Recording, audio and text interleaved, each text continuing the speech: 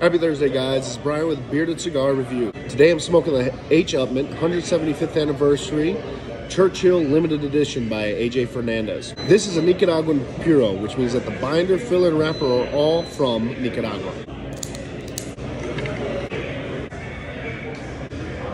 Immediately pepper. Kind of expected that since it is Nicaraguan. Hopefully I'll be able to get a lot out of it. I am a little congested, but I got one nostril still working.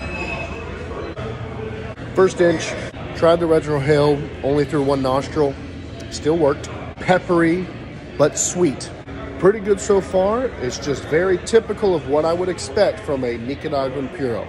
In the halfway here now, flavor stayed consistent, become a little bit more buttery. This time getting a little bit of a leather note, but still that sweet pepper. Getting to the last bit here, stayed consistent. Strength-wise, gonna give it a 7 out of 10. Overall, I'm also gonna give it a 7 out of 10.